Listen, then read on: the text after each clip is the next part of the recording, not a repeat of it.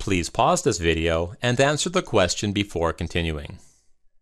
Now in this question, we want to find the value of x. Since both of the equations in the statements involve absolute values, we should recognize that they may have more than one solution. We should also recognize that these types of equations can have extraneous roots.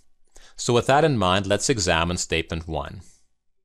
To solve this equation, we can apply the following rule to see that x minus 10 can equal 6, or x minus 10 can equal negative 6.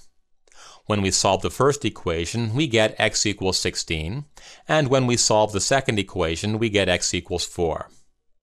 Now let's confirm that each solution satisfies the original equation.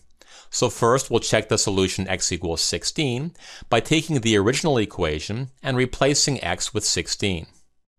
When we simplify the left-hand side, we get the absolute value of 6 equals 6, which is true, so x equals 16 is a valid solution to the original equation.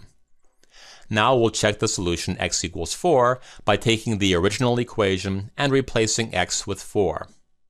When we simplify the left-hand side, we get the absolute value of negative 6 equals 6, which is true, so x equals 4 is also a valid solution. So this equation has two solutions, x equals 16 and x equals 4. Since we cannot determine the value of x with certainty, statement 1 is not sufficient.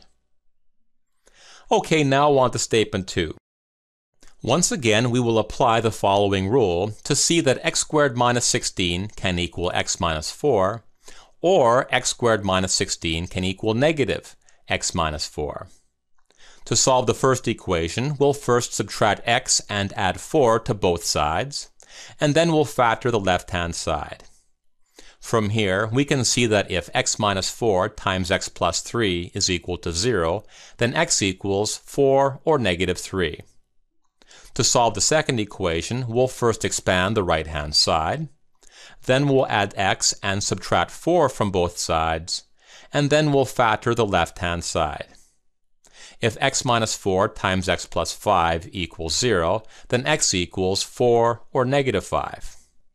So we now have several possible solutions to check. To check the solution x equals 4, we'll take the original equation and replace x with 4.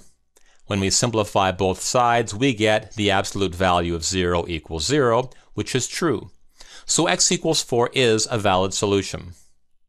Now we'll check the solution x equals negative 3 by taking the original equation and replacing x with negative 3.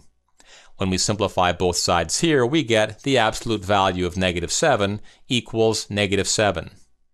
Since the absolute value of a number cannot be negative, the solution x equals negative 3 is not valid here.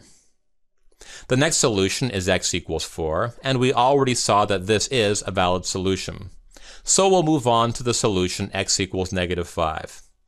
Once again, we'll check the solution by taking the original equation and replacing x with negative 5. When we simplify both sides, we get the absolute value of 9 equals negative 9. This solution is not valid, which means our equation has only one possible solution, x equals 4. As such, statement 2 is sufficient, and our answer is B.